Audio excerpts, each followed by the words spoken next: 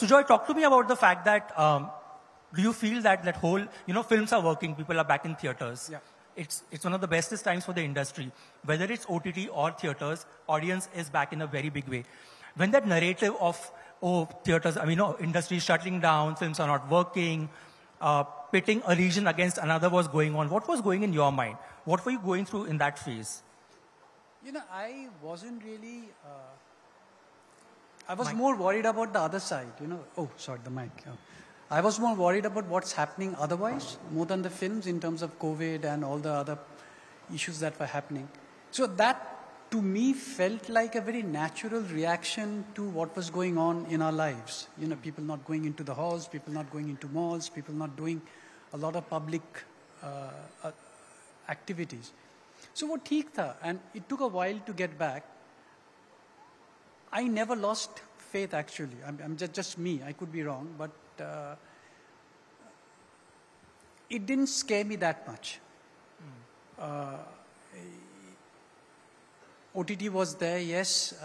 We were definitely looking at new content. It gave us a lot of scope of looking at various different contents across the world. But film was always there, film was always in the back of the mind. So it didn't really bother me that much, personally. Kareena in a recent interview said that Saif told her that, she has to be on her toes because she has to work with Vijay and Jaideep. And coming from a Kareena, she's a superstar. When you get to be in a frame with her, or when she walks into the room, she spells superstardom. What do you make of that comment of hers? That says a lot, right? Vijay, you want to take it?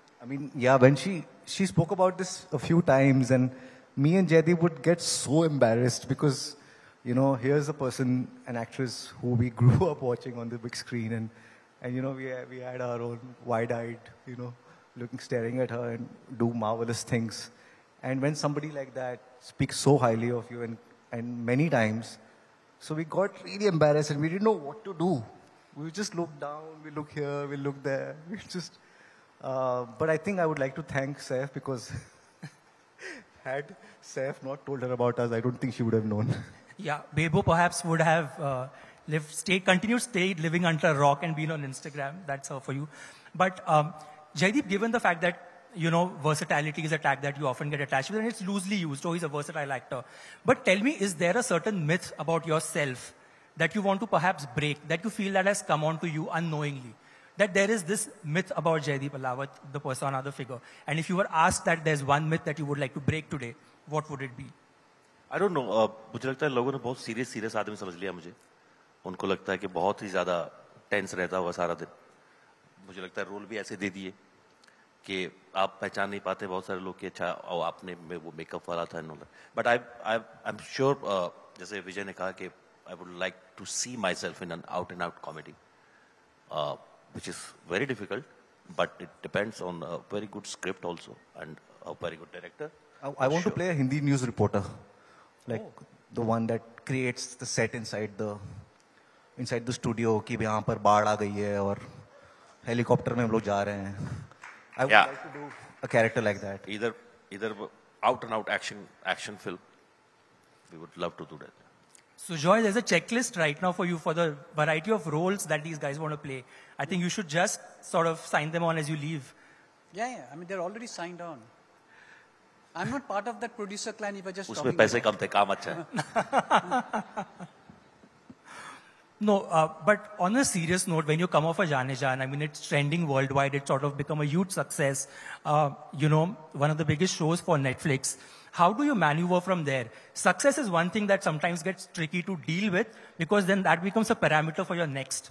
If things don't work, then when you take on the next film or a project, then you do that well and then you're like, oh, okay, this was better than the first. How has definition of success changed for the both of you?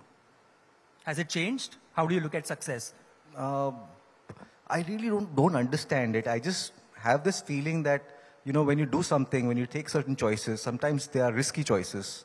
For that matter, the role that I did in Darlings, which was a very abusive husband in a very toxic marriage.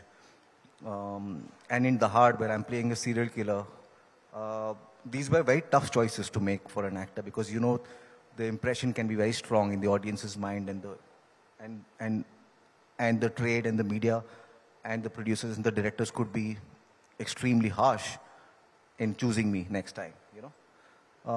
But when they connect and when you find an audience, when you take a choice, when you actually, you know, audience finds you and they like you for what you did, it just gives you a lot of confidence in believing in yourself that, you know, some part of you, you know, you put your bet on it and it worked.